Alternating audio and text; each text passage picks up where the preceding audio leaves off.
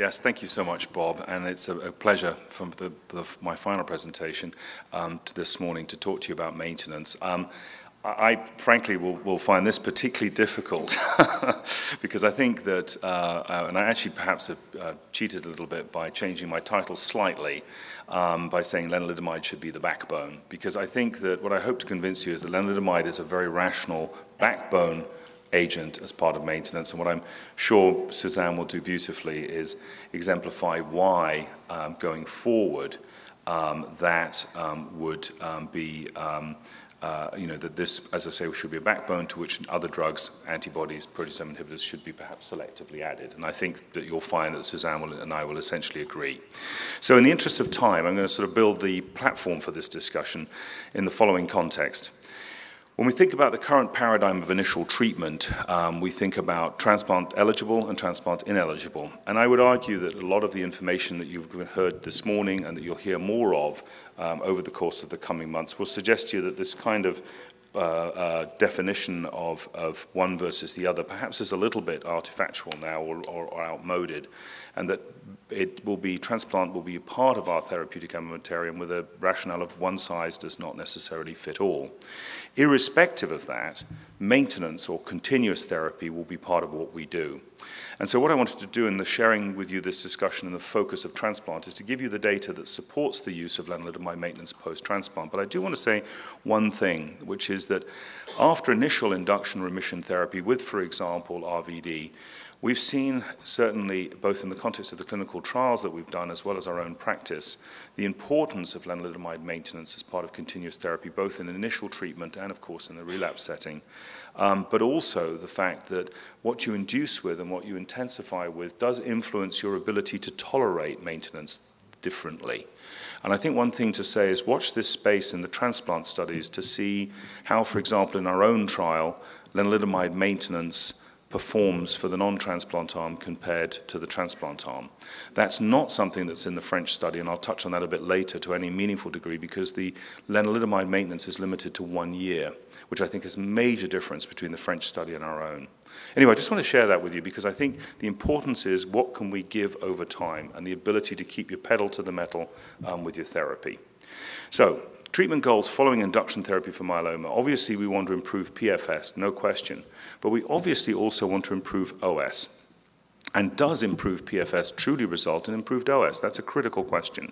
And is a risk-adapted approach justified? And I would suggest to you that from my perspective, this is where I think Suzanne and I will be absolutely on the same page in our discussion this morning. It probably is. So the question is not that you don't give any one therapy, you give a baseline of treatment, and I'll argue it's lenalidomide, with a bisphosphonate in the appropriate setting. And beyond that is a question of what you add. Now, this is the critical point. Continued therapy following induction, timing, duration, intensity, toxicity to avoid treatment fatigue. Easy to deliver, convenient, improves PFS and OS. So these are the critical points of the discussion to support lenalidomide as a backbone.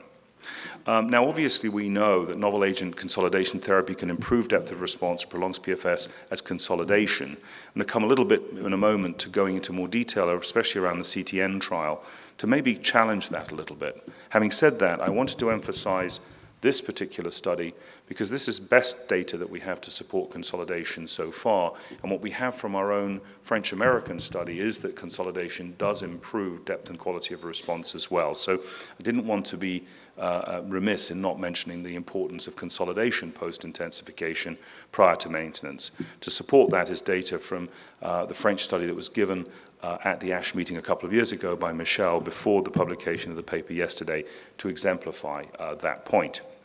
Now, in terms of the CTN trial, I want to show this to you because I think it's really interesting in how it gives you the backbone, or rather the effect of lenalidomide maintenance until progression as a real equalizer. This was presented at the ASH meeting as a late-breaking abstract by Dr. Ed Stadtmauer. Just to remind you what it was the Stamina trial. And this essentially is this trial in which patients were registered, randomized, and then assigned to lenalidomide maintenance, RVD times 4, and then melphalan.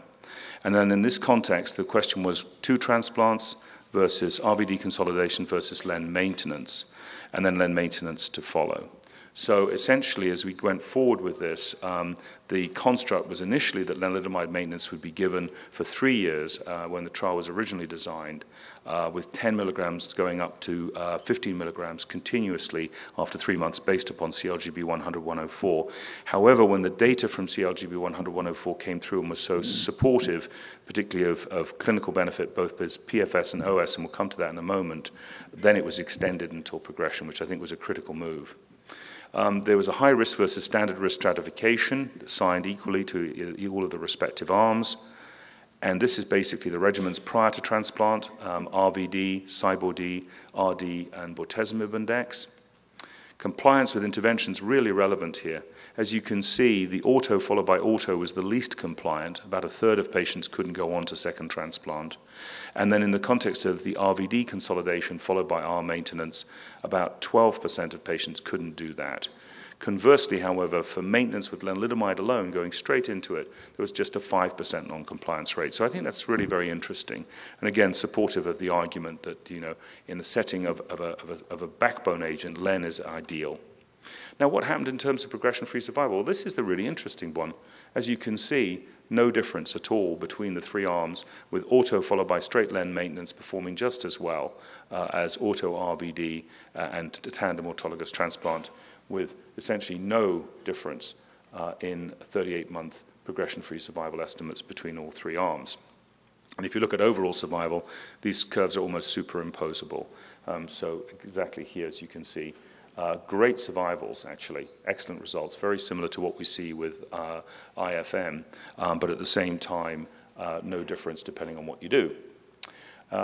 Sorry, just getting this right. Okay, now this is one interesting one. I do want to bring a caveat in, and I hope this helps Suzanne, actually, because the one thing I want to estimate here is just beware of the high risk, because as you can see, the incorporation of the bortezomib in this high risk group doesn't reach statistical significance, but it's about a 6-month difference compared to auto-auto, and it's actuarially an 8th-month difference to auto followed by len. So that, I think, is an important caveat. So the preliminary conclusions, in the era of IMiDs and PIs, basically lenalidomide maintenance is an equalizer. You can just use it until progression and it does the job. We do need to know a bit more about overall survival, and I do want to mention the caveat of the high-risk group. Very importantly, compliance matters. And for example, one of the reasons one might argue that the second transplant didn't do so well is not least of which because a third of patients couldn't go on to it. Now, what about the best data for lenalidomide maintenance post-transplant? Well, it's here, led by my colleague Phil McCarthy, and something we're very proud of from the Alliance. This was an intergroup study, blessed with the joining of the CTN. Once the CTN joined us, as well as our partners in SWOG, who were study centers that would join this trial, as well as ECOG, we went to the races and completed the trial. The time to progression analysis, originally you may be very familiar with, essentially it was doubled with lenalidomide maintenance compared to placebo. And very importantly in the US trial, there was a survival benefit that kept our spirits alive, because you may remember there was a very large push from Europe that perhaps lenalidomide maintenance was a double-edged sword. And in that context, there was no survival benefit and a real scare around second cancers that could have sort of stopped everything in its tracks. Well, I think in that context, the lenalidomide maintenance meta-analysis is something to be really proud of in the myeloma community, because this represented the leadership of Michel et al., Antonio and others coming together to really look at this question properly with the support of Celgene as our pharma partner. And basically what was looked at here was lenalidomide maintenance across the major trials that could give us a clue as to the survival benefit of this point, or rather this approach. And this is basically how the study was performed, summarized below in these little boxes. And the studies included in the meta-analysis were CLGB 100-104, IFM 2005-02, which was the trial which stopped maintenance at around 2 years, didn't show a survival benefit, and also had the scare around second cancers. But I would emphasize we saw a similar signal in 100-104, but perhaps to a lesser degree, and that may reflect the fact that chemotherapy was used predominantly in 2005-02 as an induction, much less so for 100-104. Jemima, Antonio's work, also provided the other major component to the meta-analysis. And this is, again, just bringing out the differences between the trials. Obviously, with the early reads, we continued lenalidomide, crossed over patients from placebo to len in the CLGB 100-104. In the French study, it was basically stopped in its tracks. And in the Italian study, treatment continued per protocol. This is basically the comparison of the two groups. This is the survival benefit that was seen. Now, in practical terms, I always find it difficult to sort of understand these curves, but the median gain in in overall survival is around 2.5 years based upon this analysis. So that, I think, is very helpful. It's around 2.4 to be precise over that time frame. And if you look at the subgroup analysis, lenalidomide obviously wins here, as one might expect. But having said that, there are some groups in whom clearly we could do better. And this, again, I hope helps Suzanne's presentation by emphasizing that in high risk, you may need to do better. And if you look at prior induction subgroups, it all looks about the same, which is great. In other words, induction doesn't change how things do. And this is probably the most important slide, where if you pool the analysis, you can see, using the hazard ratios, that we've got a very strong signal in support of lenalidomide maintenance until progression. If you look at the second primary question, it's important.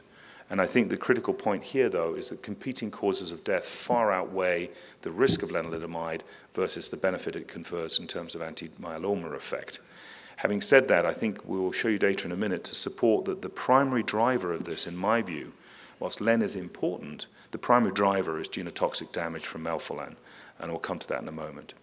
So the conclusions are lenalidomide maintenance, so clearly improves overall survival, is feasible for long-term disease control. The overall survival benefit outweighs the risk of developing second cancers. Lenalidomide maintenance should arguably be then considered a standard of care. And to support that, of course, we had the FDA approval of the same earlier this year. So what in terms of future directions? A couple of points to make to further support the argument. This trial is something that we're very honored to be part of. It's been a phenomenal team effort. Around 60 centers across the United States partnered with our French colleagues. This slide's kind of fun because it's actually a French boat in the back there of girls, and this is the US boat up the front here, and you can see the French boat actually is ahead of the US boat, and I have to tell you, they did actually beat the US boat. But the funny bit about it is that's my daughter in the point of the boat there. So anyway, there we are. But anyway, suffice to say, this is the US determination trial, and again, with the CTN's involvement here, we've been able to take this into overdrive, and we're almost fully accrued. We're at around 700 patients enrolled, and around 680 randomized, 720 to randomized. And I actually want to especially acknowledge colleagues who are with me today, Bob and Suzanne, who are participants in this trial, as well as others in the room, because it's been a phenomenal effort. Now, where does this lead us? Well, the question, the reason I emphasize this trial is because of the randomization between melphalan early versus late. Very, very important, because we'll better understand this second primary issue, not least, as well as the benefit of transplant versus not. The critical point in the US trial is that we continue lenalidomide maintenance until progression. The French in their study stopped at 1 year. Moreover, there's a very comprehensive effort of MRD and also phenotypic and genotypic characterization of the disease across both trials, led by my colleague Nikhil Munshi and Ave Loiseau. And this teamwork between Ave and Nikhil has been phenomenal, and I think will generate a whole host of information that will help us going forward. My point here is to go back to the IFM paper, which you saw earlier, and just bring to your attention, obviously, no difference in overall survival, but a big difference in terms of PS, which I think is relevant and warrants careful analysis. But also this, the MRD negative versus positive outcomes. One thing I want to share with you, though, is the lenalidomide maintenance stops at 1 year. And what is clear from the analysis is the events kick off after that time. Clearly, there's a preponderance of events after lenalidomide finishes at 1 year, and that may be very relevant to these curves. The other point I wanted to make is the impact of salvage therapy. And I would argue here that lenalidomide maintenance provides you with a good platform for going forward with salvage because you haven't burnt too many bridges before. But I want to be a bit careful with this because I think, again, I don't want people to go away with the argument that less is more. I would just simply argue that lenalidomide does appear not to compromise in either arm where you go in terms of salvage. What's also critical in this study, though, is this, which is the issue of second cancers. And if you look here, and actually look at the analysis here, which is probably the most relevant, which is the hematologic signal, it's early and it's a very small number, but the ratio is obvious. basically 4 cases of AML to 1 case in the RVD group, and in fact, another case of MDS versus 1 in the RVD group. So this signal, although small, unfortunately a very rare number of patients, so overall not a showstopper, is something we need to watch. The original analysis from the IFM was 6 to 1, i.e. 6 cases of MDS AML to 1 case in the RVD group. That changed with proper auditing and censoring, but having said all of that, this signal is something we just have to be careful about as we go forward. And it certainly does suggest that lenalidomide, because lenalidomide maintenance was the same in both arms here, is not the prime mover and shaker perhaps of this, and that's certainly supported by data from Antonio in older patients. So my concluding comments would be summarized richly here, that as we think about the tapestry of novel agents and immune therapies, my only point here is that lenalidomide maintenance not only really matters as a platform and should be considered a standard of care, both post-transplant and I would argue in the non-transplant setting, but very importantly, it provides a platform upon which we can reliably add these new agents. And hopefully that will provide a nice segue for Suzanne. Thank you for your attention.